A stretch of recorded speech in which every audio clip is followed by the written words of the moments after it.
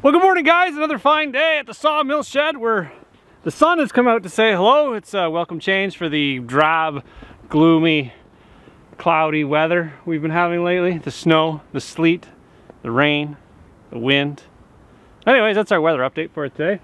We've already started milling our strapping for the roof because we need some kind of like to tie all our rafters together. Grant, my trusted friend, is here.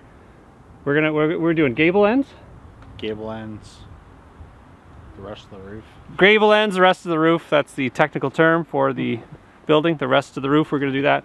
But yeah, we did this log here this morning because we need strapping, and I affectionately introduced the cant hook to my face, and yeah, I think I feel slightly concussed. I don't know if you can tell that I smashed my head with a piece of wood this morning already. So we're going well. But on the bright side, everything started and ran excellent. So anyways, I've had my coffee.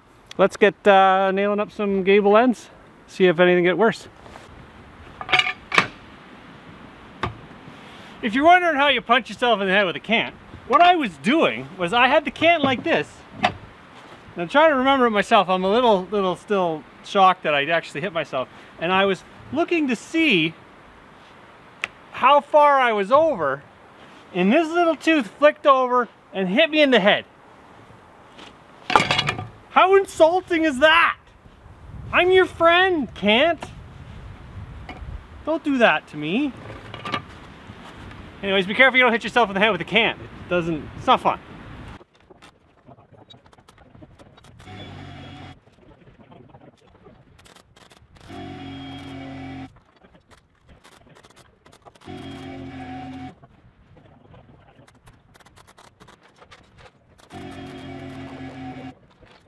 All right, we got the gable end on. We've added blocks equally spaced up there. We've got 4 blocks. And the reason why we toenail them is because it's actually stronger than going through the back side and just kind of having a straight nail in there. So we're putting 6 nails per front and then 3 on the fascia board. That is going to be my finished fascia board because, again, at the end of the day, this is a sawmill shed and I like the look of wood. So that's what that's the finished look. As you can see, our miters fit tight at the top. This thing's gonna last forever, right, Grant? Forever. Forever, ever. All right, we just gotta do the other side. It only took us about 20 minutes to do that. No big deal once you have everything cut, and it really finishes it off nice. It's gonna have the illusion of like a church, kind of, sort of. And then there's another roof that's gonna go down that way. And we're gonna have, what's that called? What's that called when you can see both roofs? A lean-to roof on top. But there's another, like you can see you'll see the triangle. Well, you know what? Maybe they can tell us put it down in the comments what it means when there's like a triangle and then another triangle over here. Grant says Dutch gable. I have no idea what it is. I'm not 100% on but that. We're not gonna, you know, take you to court on that. Grant's theory is his rattling around. It is early in the morning, even though it's very bright. Dutch gable, so whatever your thoughts are on that, send her down below. We're gonna carry on the other side, although it's backlit, I can't film there. And then we're gonna carry on with strapping. All I'm doing here is finding the roof pitch based off the degrees I've calculated. So I'm using the speed square like a protractor to get the degrees, and then you put the framing square up against it and you're able to find what the roof pitch is off the framing square. Cool. So it's a 4 1/4 12 roof pitch. These are just guides, so once it's set, you can duplicate all your measurements. You can duplicate it without having to line up the marks every time. Well, the other day we had a minor setback. I made a bunch of this stuff I had laying around. It's a 2x10, and ended up doing a scarf joint on the wood because I was gonna make the roof rafters out of that. And as it turns out, I didn't factor in the actual scarf joint, so I lost a bunch of dimension there. So I made a whole bunch of too short wood that could be used for something else. I ended up spending the rest of the afternoon fixing my mistake by harvesting some more pine trees. So there you go, you got the this is a pine. It's pretty fair sized dimension, and it's 16 feet long, and that should give us enough material. I got a number of them. So there and there and there. So that should give us enough. I just got to mill these guys up. It's a good thing that there is a sawmill, because otherwise this is, if you had to buy that much material, you're talking some big bucks. There's another one over here. I just got to throw it on the mill. So that's where we're at now. You can see our top. We got our strapping on. It's shaping up pretty good. That was all milled. That's 1 by 4. And our gable ends are on, and we got our beam set and our top plate on. We just got to extend our roof rafters, and then we've got our collar ties that are going to go up there. It's going to give us a nice spot. If you guys are wondering why I did not just add a center peak right in the middle and then go from both sides, is because I had a bunch of 7-foot wood that I wanted to use. So that's why we got the peak. Also, I like the look of it. It looks very, very spacious directly under the mill.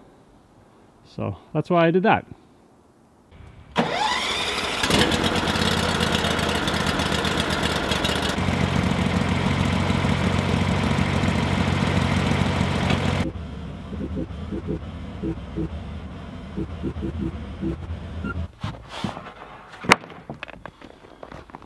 How many is that?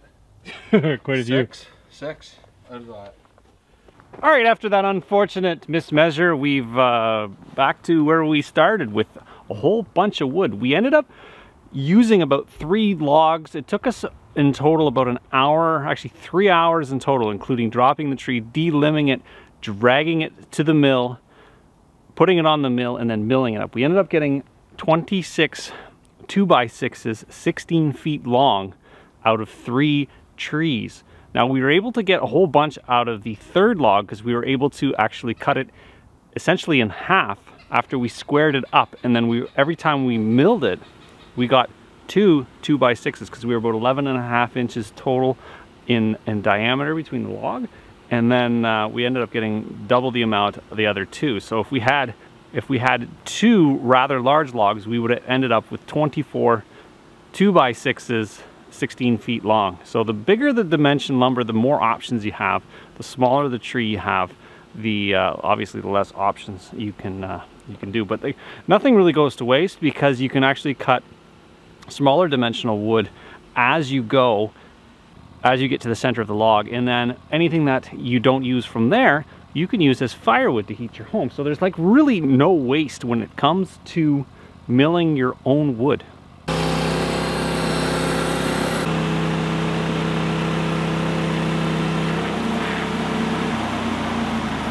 In order to set our back roof, we ended up using a lot of 15-foot 2x6s. We started from one end, nailing up the ridge, and then at the back we added a couple more nails, and we worked our way from the back to the front, going one at a time in order to complete our overhang roof.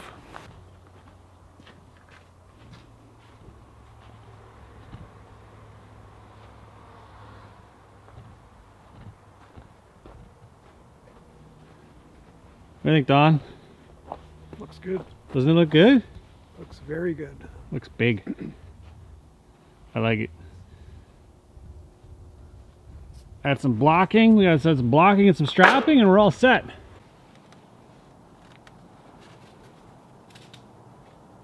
Well, good morning, guys. Next day, we're up here. Well, I'm half in the roof, half not in the roof. We've got the roof all built out. All we need to do is strapping now, and Grant was mentioning something about the added bonus of this roof is it's almost at the perfect angle to accept solar panels, so south-facing. Eventually, you know, these trees are going to either fall down, or they're going to die of natural causes. So when that occurs, this is an optimal angle for solar panels, which is really an added bonus. We didn't actually plan for that, but it is long, you know, gently sloping and perfect angle. But as you can see, this a couple of days ago was a tree, and now it is a roof, which is pretty cool. And the people out there are going to say, well, you can't build with wet wood. I don't believe that. As long as you brace it properly, like this is all going to be strapped by 1 inch by 4 inch pine. Again, it's all going to be nailed in. And anytime I've ever taken apart like an old barn or anything, those are all built with wet wood. And if you try to take a nail out of a wet piece of wood that is dried in place, you can't get the nail out. The nail breaks off.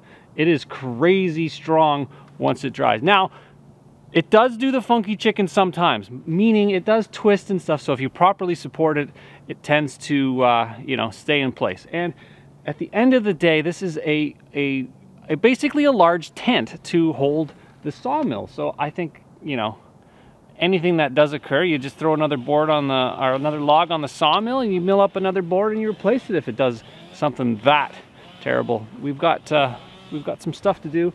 You know what? The rain is coming today. Actually later on today, so we're gonna look see if we can get everything kind of buttoned up, the roof structure in place. And I've got a stockpile of roofing material that I'm going to look through, because I hope I have enough steel to cover this thing. I'm like, my budget on this thing is nothing, so I'm there for basically a box of nails. I'm at like $20–30 now for a box of nails. And that's about it. So everything else is basically from the land or found material. So I'm doing pretty good so far, I think. And well, we're gonna continue. So anyway. Hey Grant, you're bright-eyed and bushy-tailed. I am. Got some lunch for today too. Sweet, you got lunch? I do. That's awesome. We're gonna get started. You know how warm it is today? We almost like, it's like a 2 t-shirt day, not even a sweater day. It's Canadian summer. Canadian summer. The first Canadian summer. Yeah. Cool. You got to, did you bring me a coffee? Oh. Just gotta sort some chainsaw problems out. We gotta cut the beam a little bit because the overhang rafter that we're gonna add to it is touching the beam. So we're just gonna give it a little trim and it should fit really good.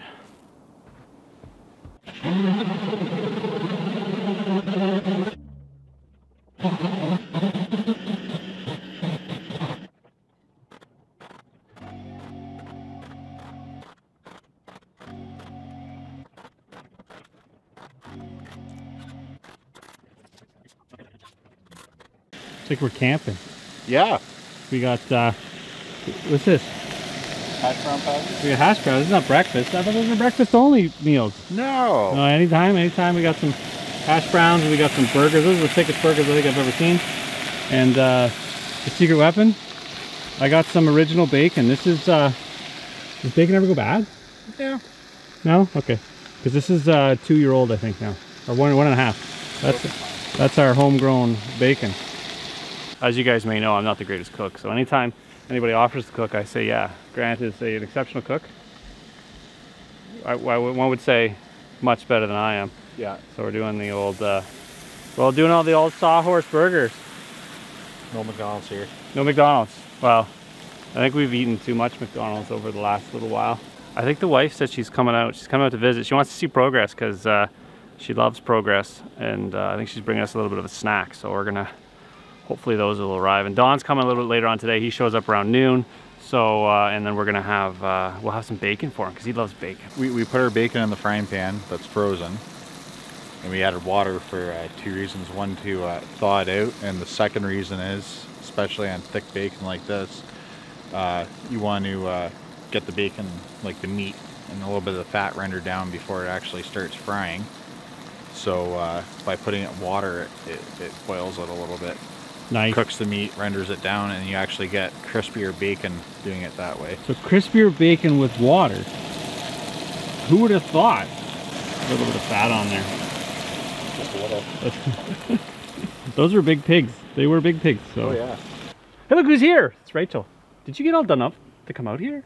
No. So pretty. Why so pretty? They think you're pretty. They think you're pretty. I'm sorry.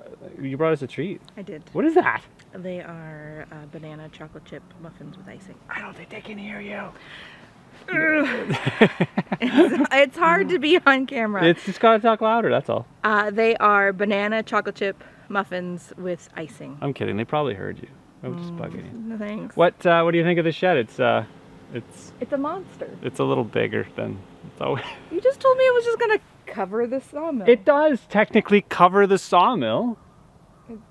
What's the other huge bit for? That covers the sawmill too. This is the sawmill. What's over there? Yeah, maybe another saw. I don't know. Maybe we need like a sister sawmills. Sister sawmill? Brother sawmills? Maybe like one sawmill to cut one length and I don't know. It's future consideration.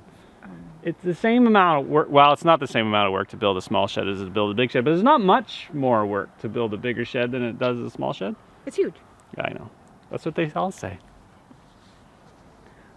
Is that an eye roll? This is our little snack. Actually, going for Dawn too, because Dawn's coming this afternoon. Yeah, there's always Always enough on for Dawn. There's That's always enough for Dawn. All right, awesome. Well, thank you very much. You're welcome. Thanks for stopping by. You're welcome. I always like to bring you treats. You want to help? No, Come on. We got to put strapping up. that's not my job. Oh, okay. All right, well, we'll leave it at that. Rachel, did you know that if your bacon is frozen, or if you're cooking bacon, if you add water to the pan, it does something to the bacon that it, I don't know, it renders the something and It renders it and cooks the meat. And then actually makes it crispier. when you go to like when the water's gone, when you're frying it, it makes the bacon crispier, especially on the thick bacon like that. That'll be good, delicious. Are you gonna bring some home for me? I might. Depends. Or are you gonna eat it all? Dawn's coming, so he might, like, Dawn's just coming for a snack at the end. So I don't know. We'll see. We'll see if I might bring you some. See if there's any left. This is old. This is old bacon. So It is we'll old see. bacon. We don't know how old it is. It smells good. We know exactly how old it is, but I don't remember. A year and a half? It's slightly over a year old, so she's getting there. Almost separated. Almost. Dawn, you're just in time for bacon. Yeah, it's too bad I've eaten already. So That's okay. I was saying that you're gonna have like bacon snack. It's like bacon dessert. And there's also, Rachel brought little muffins. So we got snacks and desserts and bacon.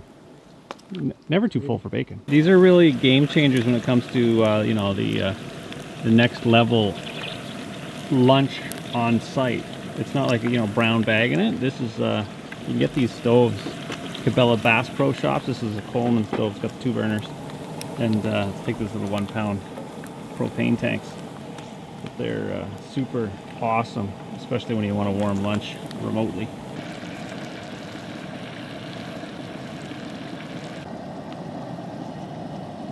Nice and toasty.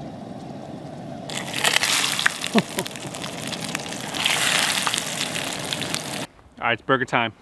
You didn't even take a bite yet. Not yet. Oh, see, about the same time. That's pretty good. Deep frying potato and bacon. It's got like mostly bacon in it. It's probably the healthiest thing I've eaten today. It's got lots of seeds in it. It's a multi-grain Kaiser. Multi-grain Chrysler. Chrysler. It's a multi-grain Chrysler. Fun.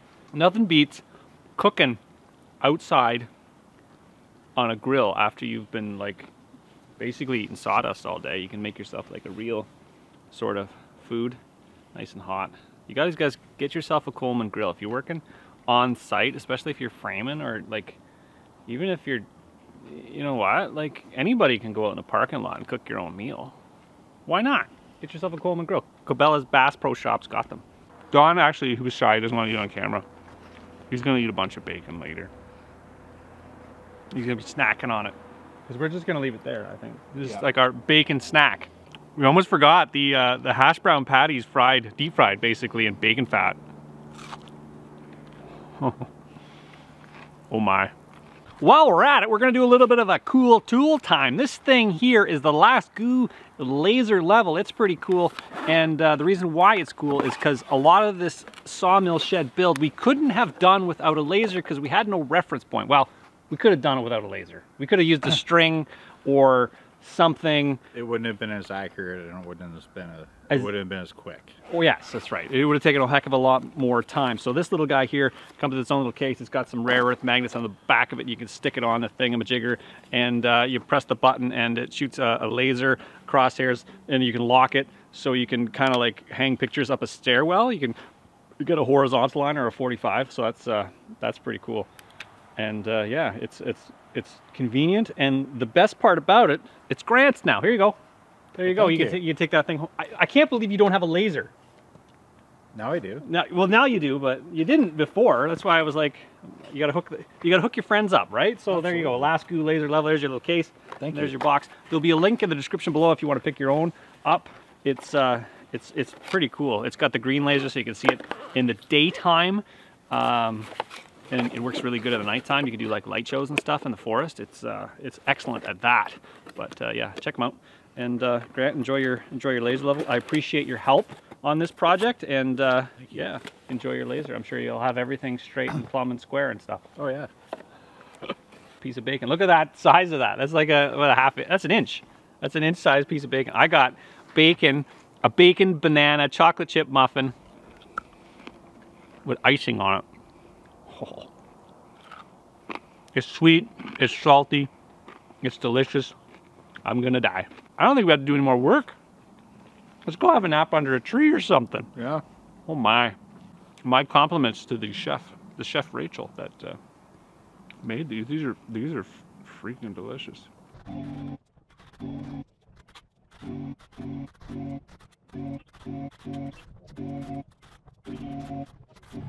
All right, before we put the steel roof on, we probably want to deal with these dead branches behind me. The problem is they've kind of snapped off during a, I think an ice storm or something. They're dangling above the roof. If the steel roof's on and they come down, they're going to really dent it. I'm sure the roof could probably take it, but I might as well deal with it now where they just kind of fall and we just get rid of them. So my plan is to scurry up the tree with a chainsaw and cut them off. I don't know if that's a great idea, but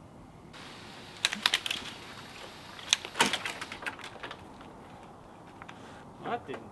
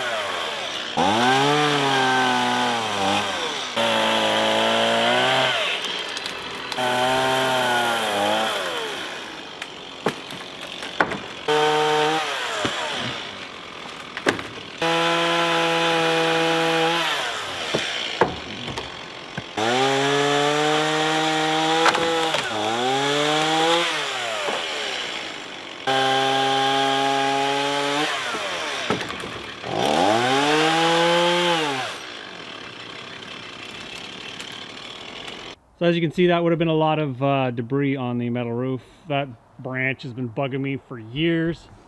I just hadn't got up there and cut it off. So now that tree can recover. It was just like a snapped branch. Anyways, another little job done. We don't have a drill bit big enough to make our 3/4 inch hole, so we're using a step bit. We got that thing from Princess Auto, and normally they're not designed for 1/2 inch plate, but we've drilled probably 4 or 5 holes with this thing, and it's doing really, really well. I'm rather impressed. Don, you don't weigh enough. You gotta put some beef into that thing. You need some. I should have had that bacon. You should have had the bacon. Just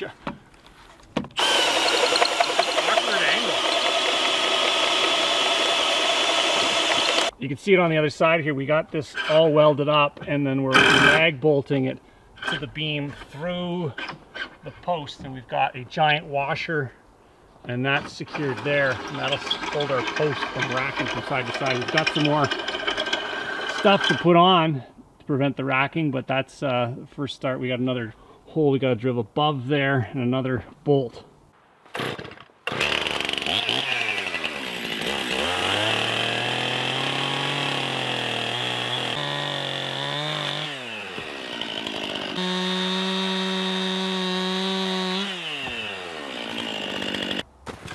I have a secret stash of steel roofing somewhere. I think it's here.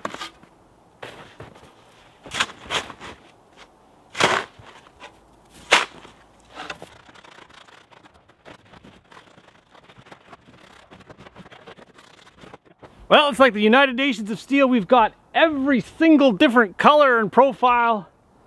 Although we don't have enough of any single one, so we're gonna make do. When we got some lemons, we're gonna make some lemonade. The idea is to make the front very presentable, and there's gonna be a party at the back with all the different colors that I have.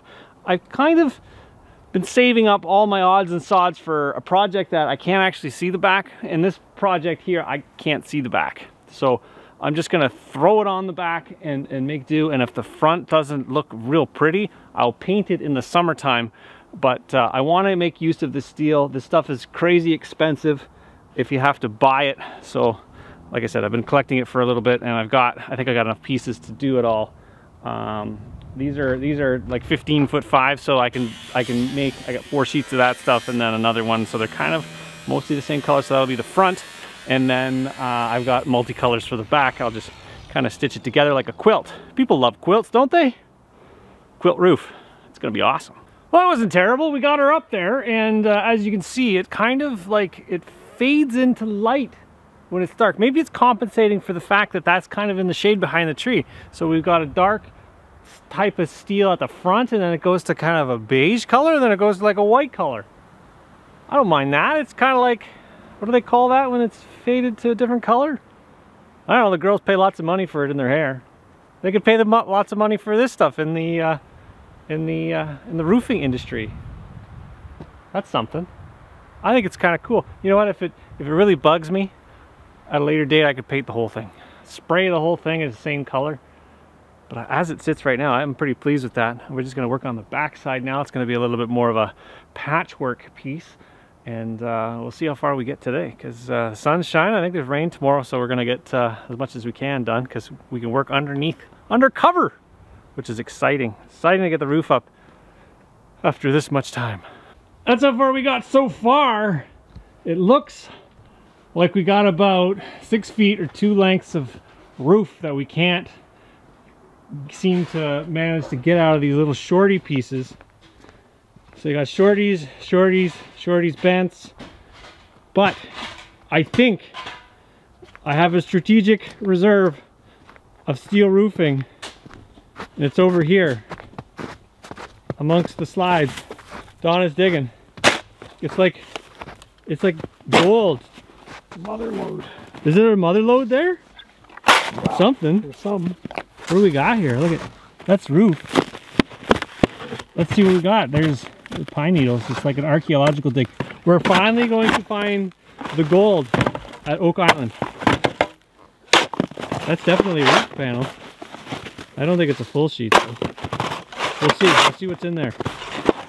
We'll give Dawn another hour or so to dig this out.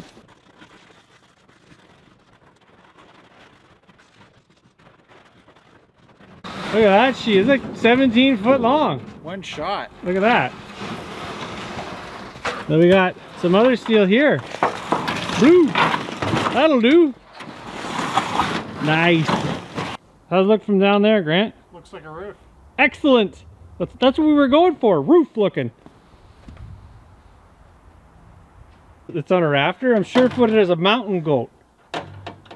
Here. Got like 2 inches there. Got 2 inches. 2 inches good enough. Like, what about the snow that's on the edge of the roof? Well, I'm not responsible for on top of the roof. All right, well, hopefully I get out of it. I should just climb the tree down. You could. She's close. She's got, we got about an inch of growth there. Well, once again, I'm high above the chimney tops. We've got our roof on, and the good news is it cost me absolutely nothing. I was able to reuse all of the steel that I've acquired over the many years. This has been in the plans for a really long time, so I've been collecting for a really long time all of the steel, and fortunately I forgot about the pile that was buried over there, so that's actually where we got the blue from. But we've got a couple different colors. We got black, we got red, we got green, we got silver, we got brown, we got white, we got baby blue. Yeah, it's pretty exciting that we got the I got the lid on, so now we can work on the inside out of the rain, if it does rain or snow or hail or whatever it's going to do. Anyways, I hope you guys enjoyed this one, and join me on the next one.